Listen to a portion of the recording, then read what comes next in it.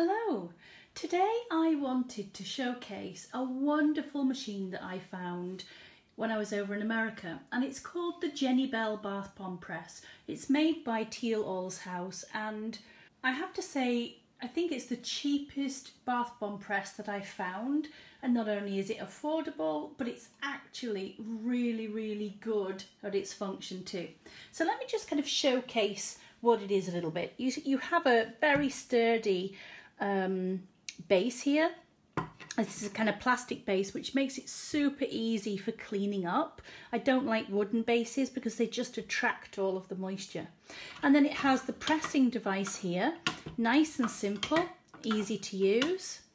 It comes with a pushing device for removing the bath bomb from the mould.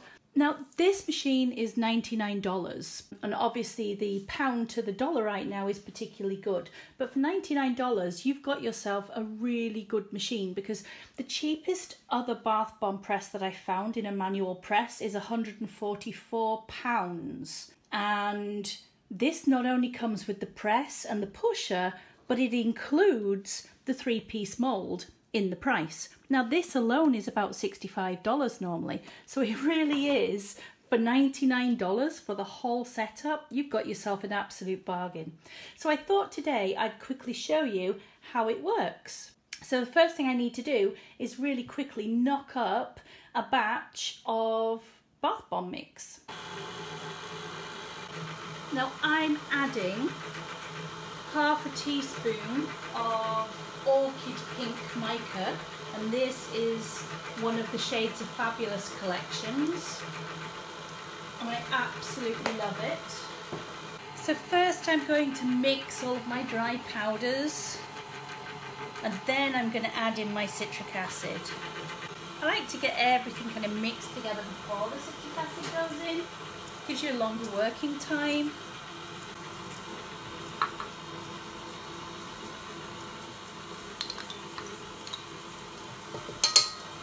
Now when I'm making bath bombs, I'll always make sure that I stop my mixer and really get round the sides from time to time, because you can get some of your liquids sticking to the side and the bottom, and then they don't properly mix.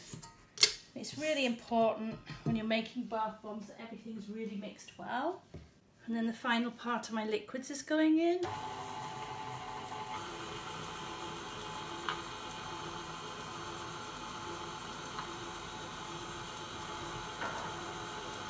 I want to give this a really good mixing now.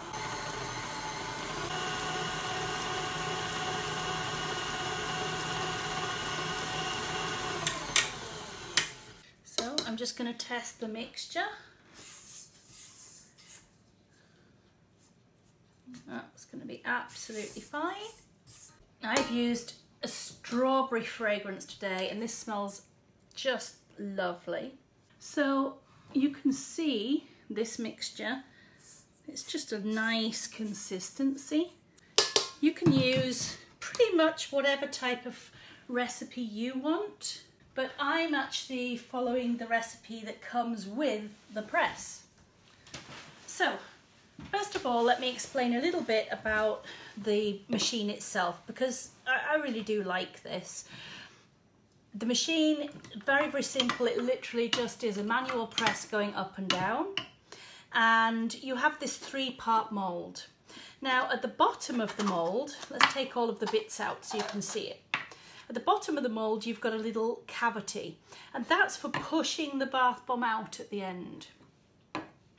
And then you have 2 half circles, which literally the first one just slots into the bottom all the way and goes in really easily. So it's very simple to work.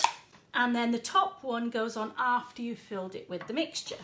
So we're just going to loosely fill this with the mixture. And you don't want to cram this full. You literally just want it nice and level with the top. If you start really pushing it in and compacting this, you're going to end up with something that doesn't work very well. You can get splitting, you can get all sorts of problems. And then once that's in, you just pop it under here, push down, give it a nice couple of taps, pull it out, And then we're going to use our unmoulder, and you need to just gently push. Don't be whacking it because you're going to damage it and even break the mould. So just a gentle push down and you'll see it will just pop out. And then you can take the top off. This is where you can actually clean the satin ring around the edge. You can just run a brush or run your finger around if you want to clean it up. Just gently take the top off, turn it over into your palm, and there you've got one beautiful bath bomb. Now, a little tip for you, if you don't have all of the fancy stands or foams or other things for putting your bath bombs on to rest, I just loosely fold a very fluffy towel and then I cover the surface with cling film. And the cling film will stop your bath bombs from sticking to your towel, and you can literally just place your bath bombs gently down onto the folded towel, and that will cushion them and help you to not get flat or soggy bottoms on your bath bombs. So let's do another one, but this time I'm going to use some sprinkles. And all I have to do is just put some sprinkles into the bottom of my mould. And I start, add in my mix. Remember, I'm not going to compress it, I just want it nice and loose, just level with the top.